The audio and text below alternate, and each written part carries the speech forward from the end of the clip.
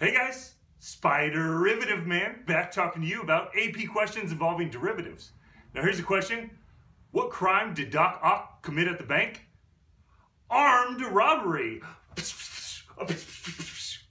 Question 1 says the graphs of f and g are shown below. If h of x is equal to f of x times g of x, then h prime of 6 is equal to what? So we have a graph of f of x and g of x, and it gives us that h of x is actually equal to f of x times g of x. And it wants us to find the derivative of our function h at x is equal to 6. So this is actually testing your knowledge of the product rule, because it's asking you to take the derivative of your function h of x, which is actually equal to a function times a function. So when you take the derivative of a function times another function, you have to use the product rule. So the product rule says, if I want to take the derivative of h of x, it's going to be h prime of x is equal to the derivative of the first function, f prime of x, times the second function, g of x, plus the first function, f of x, times the derivative of the second function, g prime of x. Now, we have successfully taken the derivative of h of x. We then need to find h prime of 6. So all we have to do then is plug in 6 for each of our x's here. Now we evaluate each of these individually. So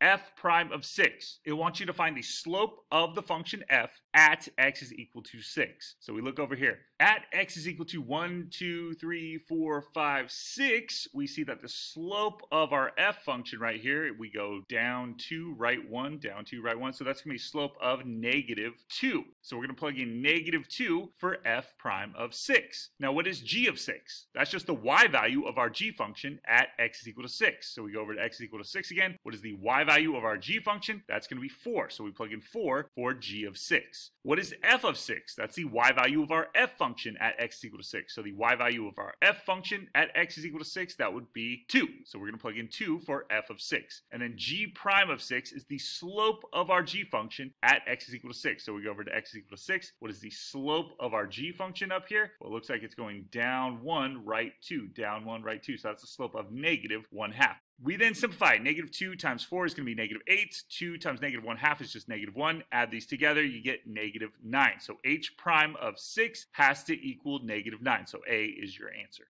Now question 2 says the height above the ground of a passenger on a Ferris wheel t minutes after the ride begins is modeled by the differentiable function h, where h of t is measured in meters. Which of the following is an interpretation of the statement h prime of 7.5 is equal to 15.708? So h of t is referring to the height above the ground of a passenger on a Ferris wheel t minutes after the ride begins. That means that h prime of t would be the rate of change of the height above the ground of the passenger on a Ferris wheel t minutes after the ride begins. So this statement right here is saying that the rate of change of the height of the passenger above the ground 7.5 minutes after the ride begins, because 7.5 is our t, is 15.708. Now this is measured in meters and minutes. So this would be 15.708 meters per minute. So let's look at which one of these gives us that. Part A says the Ferris wheel is turning at a rate of 15.708 meters per minute when the passenger is 7.5 meters above the ground. So this is wrong for 2 reasons. 1, the 15.708 is referring to the rate of change of the height of the passenger above the ground, not the rate at which the Ferris wheel is turning. So that's wrong. And 7.5 is referring to the time after the ride begins, not the height above the ground. So that's wrong.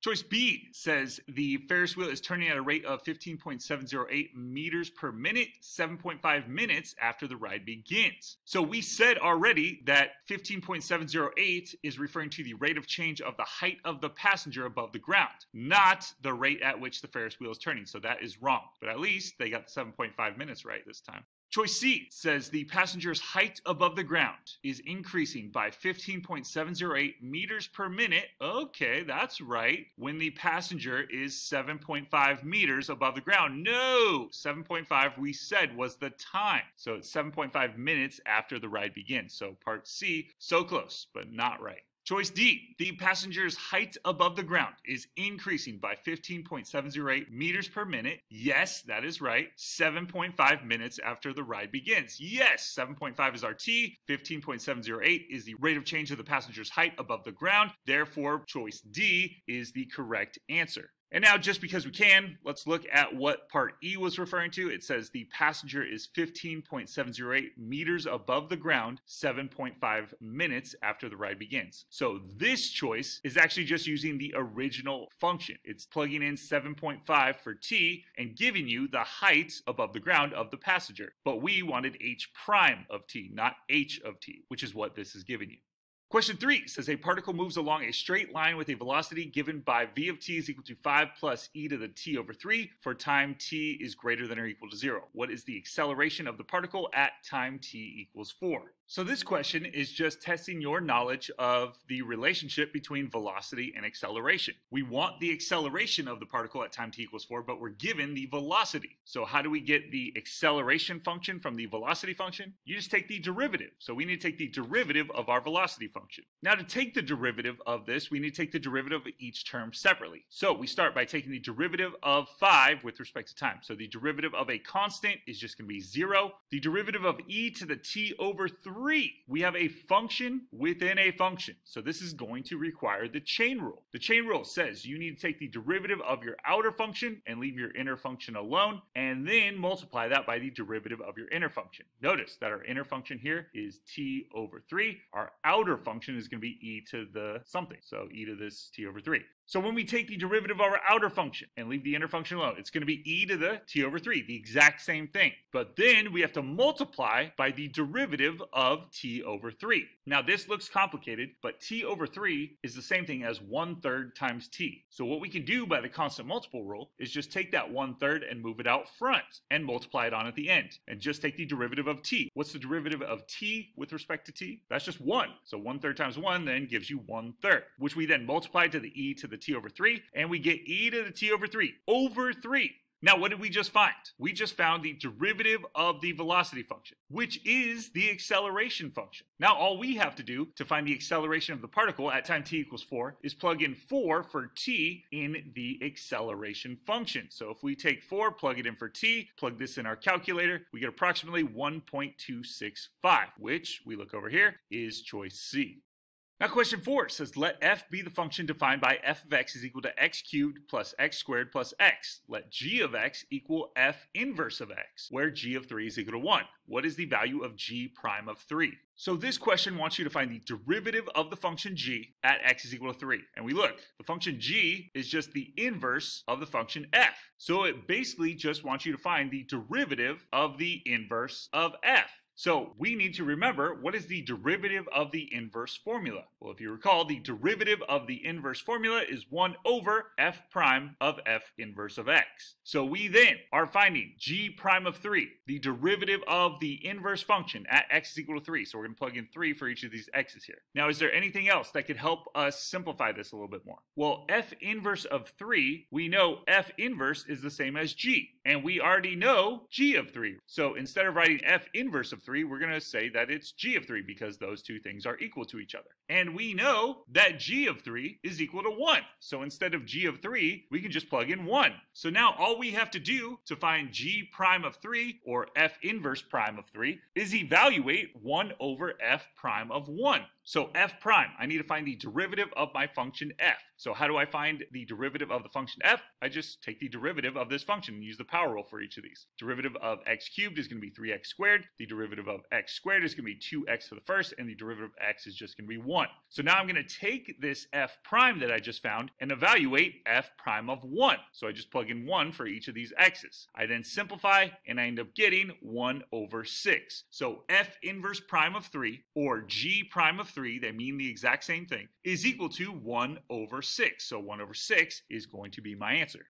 Now question 5 says evaluate the limit as h approaches 0 of e to the negative 1 minus h minus e to the negative 1 all over h. Now this question is testing your knowledge on the definition of the derivative of a function at a particular x value c. Now if you recall, the definition of the derivative uses the limit process, and it looks something like this. If we're taking the derivative of a function at a particular point, a particular x value c, we have the limit as h approaches 0 of f of c plus h minus f of c all over h, where c is the x value you want to take the derivative at. Now the question is, what is my function and what is my c value? Well, notice that our function looks like it should be e to the something. The question then is, what is our c value? Well, you would initially think, oh, my c value is -1. But this says c plus h. But this is -1 minus h. That means that I have to factor out a -1 here. So it's going to be e to the negative, parentheses, 1 plus h minus e to the negative, parentheses, 1 all over h. Now I can see that my function that I'm taking the derivative of, my f, is actually e to the negative x. And I'm taking the derivative at x is equal to 1. So again, my function is going to be e to the negative x. My x value, my c value, at which I'm taking the derivative of my function, is 1. So this whole thing, this limit right here, is just asking you, what is the derivative of e to the negative x at x is equal to 1? So all you have to do is just take the derivative of e to the negative x and then plug in 1. So what is the derivative of e to the negative x? Well, this requires the chain rule because you have a function within a function. So we're going to take the derivative of e to the something, our outer function, which is just e to that same something. So it's going to be e to the negative x times the derivative of negative x, which is just -1. So we get negative e to the negative x. Now, when we evaluate this at x is equal to 1, we just plug in 1 for x, and we simplify. Negative e to the negative 1 is the same thing. If we want to write that with a positive exponent, we can write it as -1 over e. And we look over here. Yes, that is choice B, so we're done. Now, question 6 says, let f be the function defined above. Which of the following statements about f are true? So we're going to take this one by one and determine which of these are true. So this first part, we're trying to determine if the limit as x approaches 1 from the left of f of x is equal to the limit as x approaches 1 from the right of f of x. So this is just asking us to plug in 1 for each of these parts of the piecewise function and figure out if we get the same y value coming in from the left that we do coming in from the right. So does this part of the piecewise function at x equals 1 equal this part of the piecewise function at x equals 1? So let's plug in 1 for each of these and then figure out if the y values match up. So if we plug in 1 for each of these and we simplify, we end up getting 1 is equal to the ln of 1, which is 0. So 1 clearly does not equal 0. Therefore, the limit as x approaches 1 from the left of f of x does not equal the limit as x approaches 1 from the right of f of x because the y values do not match up. Part 2, we want to figure out, does the limit as x approaches 1 from the left of f prime of x equal the limit as x approaches 1 from the right of f prime of x? So we're going to take the derivative of each part of this function and then plug in 1 for x. So let's take the derivative of each part of the piecewise function. The derivative up here, we take the derivative of each term separately. Derivative of 3x is just going to be 3 times 1. Derivative of 2 is just going to be 0, so we just end up getting 3 minus 0. Over here, we're taking the derivative of a function within another function, so it requires the chain rule. The derivative of your outer function times the derivative of your inner function. So the derivative of your outer function, derivative of ln of something is just 1 over that something. So it's going to be 1 over 3x minus 2. Times the derivative of my inner function, which would be 3x minus 2. So we take the derivative of that. We just said over here, the derivative of 3x minus 2 is going to be 3 times 1 minus 0. So it's just going to be 3. So we take that 3 and multiply it to the 1 over 3x minus 2, and we get something that looks like this. Now, these look like they're not equal, but if you recall, we're evaluating the derivative of each part of the piecewise function at x is equal to 1. So over here, there is no x. So we just know the derivative of this part of the piecewise function at x equals 1 is 3. Over here, there is an x. So in order to get the derivative of this part of the piecewise function at x is equal to 1, we need to plug in 1 here. So if we plug in 1 and we simplify, we end up getting that the derivative of both parts of the piecewise function at x equals 1 is equal to 3. Therefore, they are equal to one another. So 2 is going to be true. 3 says f is differentiable at x is equal to 1. Well, in order to be differentiable, the derivatives have to match up at x equals 1, which they do, and the function has to be continuous at x equals 1, meaning that these y values have to match up, but they don't. So we automatically know that the function f cannot be differentiable at x is equal to 1 because there's going to be a jump at x equals 1 because each part of the piecewise function has a different y value at x equals 1. So your answer would be 2 only, and that would be C. Now question 7 says if f of x is equal to x squared minus 4 and g is a differentiable function of x, what is the derivative of f of g of x? So this is clearly going to test your knowledge of the chain rule because it wants the derivative of f of g of x. We have a function within another function. So let's write out this function f of g of x. So if we know our function f of x is equal to x squared minus 4, then f of g of x just means I take g of x and plug it in over here where I see an x. So f of g of x is going to be equal to g of x squared minus 4. Now, if I want the derivative of f of g of x, I'm just going to take the derivative of this function that I just wrote over here. So, how do I take the derivative of this function? Well, I need to take the derivative of each term separately. So first, let's take the derivative of g of x squared. How do I do that? Well, technically, we have a function, g of x, within another function, something being raised to the second power. So I have to use the chain rule here. What I'm going to do is I'm going to use the power rule, so it's going to be 2g of x to the first power, but then I have to multiply that by the derivative of g of x, which will be g prime of x. Then I take the derivative of 4, which I know is 0, and I can simplify this by just writing it as 2 times g of x times g prime of x. Now, where is that over here? Well, clearly D is going to be our answer. 2 times g of x times g prime of x. And you're done.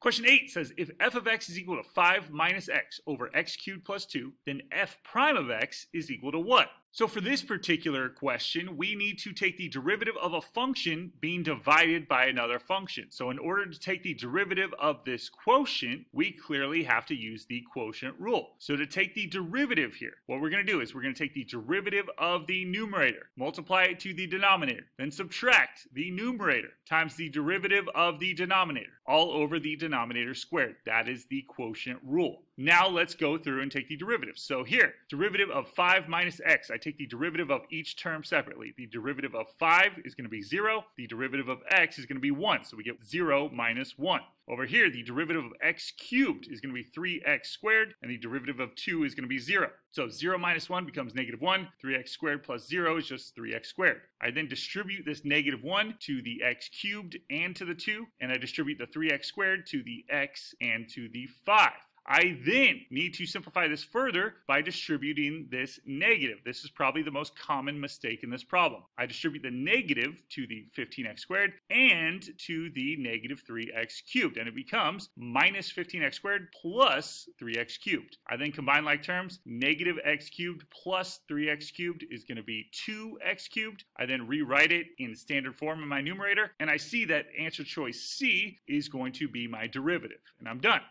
Now question 9 says, if f is the function given by f of x is equal to e to the x over 2, which of the following is an equation of the line tangent to the graph of f at the point 3 ln of 4, comma 4? So we want the equation of the tangent line to the graph of this function at this given point. So to get the equation of a line, we need a point and we need a slope. Well, the good news is we already have a point. We just need the slope. So how do we get the slope of this function at a particular point? The derivative. So all we have to do to find the slope of this function at this given point is take the derivative of this function and plug in this point. So let's take the derivative of this function. Derivative of e to the x over 2. We did something like this earlier. We have a function within a function. So we require the chain rule. We got to take the derivative of our outer function first. So the derivative of e to the something is just e to the something. So that's going to be e to the x over 2. But then we have to multiply by the derivative of that something. So the derivative of x over 2 is just the same thing as 1/2 times x, which we can take that 1/2 out front by the constant multiple rule and just take the derivative of x, which is 1. So 1/2 times 1 gives you 1/2. So it's really just 1/2 times e to the x over 2, which is 1/2 e to the x over 2. That is our derivative. But this is not our slope. This is the derivative of this function, which allows us to find the slope of this function at any given x value. So all we have to do is take the x value that we want to find the slope at, plug it into the derivative, and then simplify. So e to the 3 ln of 4 over 2. How in the world do we simplify this? Well, this is technically the same as 3/2 times ln of 4. Now, we can use a property of logs here in order to help us. The power property of logs says if we have a number multiplied out front of a log, we can take that number and make it the exponent of whatever we're taking the log of. So 3/2 ln of 4 is the same thing as ln of 4 to the 3/2 power. That is the power property of logs. Now, why in the world would we do that? Well, because now we can evaluate 4 to the 3/2 power. 4 to the 3/2 power, remember, anytime you have a rational exponent, the numerator is your exponent, the denominator is your root. So we're taking the square root of 4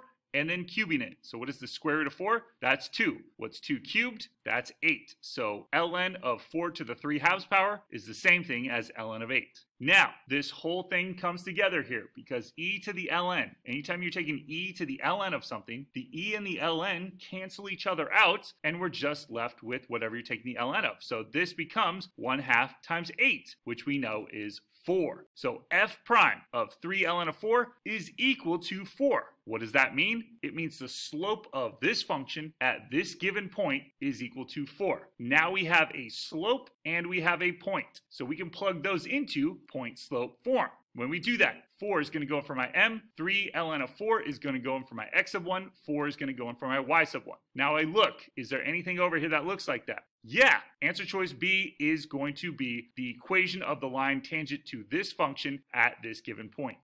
Now question 10 says the height of the water in a conical storage tank shown above is modeled by a differentiable function h, where h of t is measured in meters and t is measured in hours. At time t equals 0, the height of the water in the tank is 25 meters. The height is changing at the rate h prime of t is equal to 2 minus 24 e to the negative 0.025 t all over t plus 4 meters per hour, for 0 is less than or equal to t, which is less than or equal to 24. So this says when the height of the water in the tank is h meters, the volume of the water is V is equal to 1/3 pi h cubed. At what rate is the volume of the water changing at time t equals 0? Indicate units of measure. Well, what's the question asked? It says at what rate is the volume of the water changing at time t equals 0? So this is clearly going to be a related rates problem. So remember, there are a few steps that go along with our related rates problem. The first step is to draw our figure, make a sketch. And in that sketch, we're going to label any constant measures with a number and any changing measures with a variable. So here, it doesn't actually give you any dimensions of the conical storage tank, but it does tell you that the height of that water in the tank is h. So it's already labeling that for you with a variable, meaning that the height is changing. And it says in the problem that the height is changing at a rate of h prime t is equal to whatever.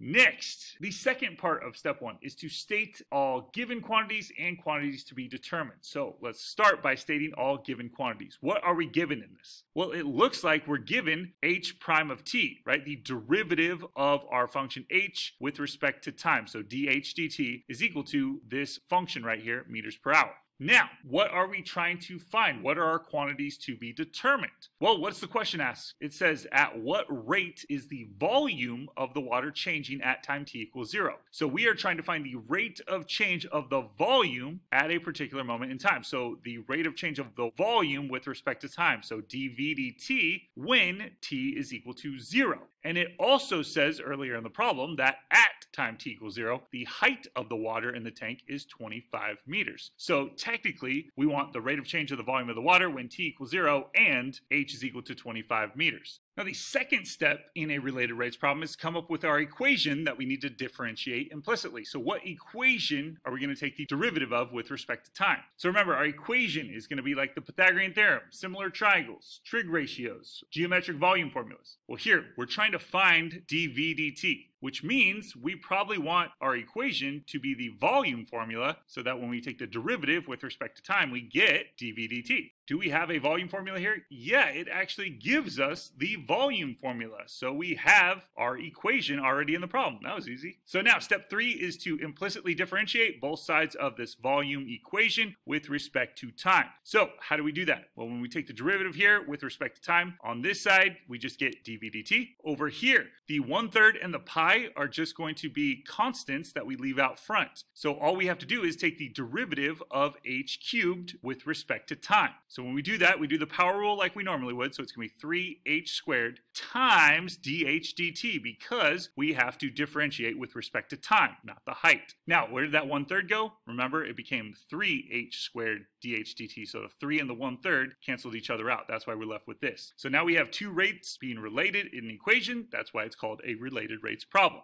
We then move on to step 4, which is to substitute our known values. So what do we know here? Well, we know that dh dt is equal to this, and we're trying to find dv dt when t is equal to 0 and h is equal to 25. So we're going to take 25, plug it in for h, and in our dh dt equation right here, we're going to plug in 0 for our time. So now we have plugged in everything we know. The only thing left to do is solve for dv dt. So how do we solve this for dv dt? Well, we just need to simplify. E to the negative 0.025 times 0 is just going to be e to the 0. And what's e to the 0? That's 1. And then 0 plus 4 gives you 4. 24 times 1 is 24. Divided by 4 is 6. And then 2 minus 6 is going to be negative 4. We then plug this into our calculator, and we get approximately 7,853.982 cubic meters per hour. Remember, we were asked a word problem, so our answer needs to be in a sentence. The volume is changing at a rate of approximately 7,853.982 cubic meters per hour when t is equal to 0, at time t equals 0. So this means that the volume of this water is changing at this rate at time t equals 0.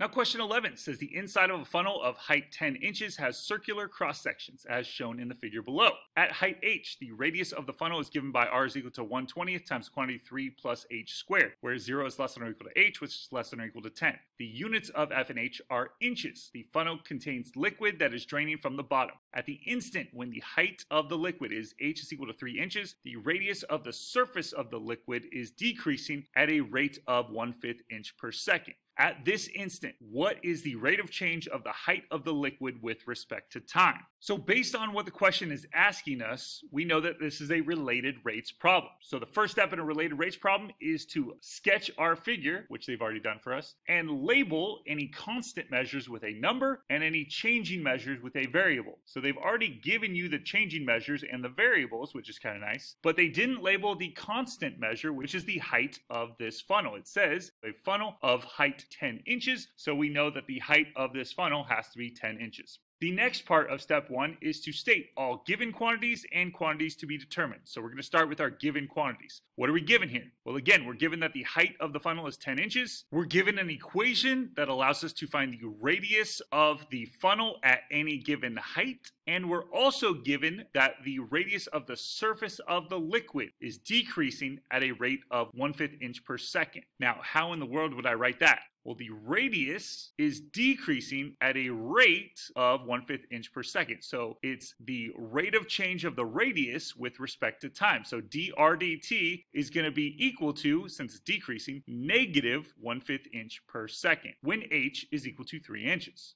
The next part of step 1 is to figure out what are our quantities to be determined. What are we trying to find in this problem? Well, it says at this instant, the instant when h is equal to 3 inches, what is the rate of change of the height of the liquid with respect to time? So the rate of change of height with respect to time, that would be dh dt, and we want that when h is equal to 3 inches. Next, we can move on to step 2 in a related rates problem, which is to state our equation that we need to implicitly differentiate. So what equation are we going to use here? Well, in this case, we're trying to find dh dt, and we see that we are given an equation here. R is equal to 1/20th times the quantity 3 plus h squared. So if I were to take the derivative of this with respect to time, yeah, I could get a dh dt out of that. So we're going to use this right here as our equation. That's easy. They gave you the equation. So now all we have to do then is implicitly differentiate this with respect to time to get dh dt. So how do we do this? Well, when you take the derivative of r with respect to time, you get dr dt. When you take the derivative over here with respect to time, it looks like it's complicated, but when you take the derivative, the 1/20th is a constant. That can just stay out front.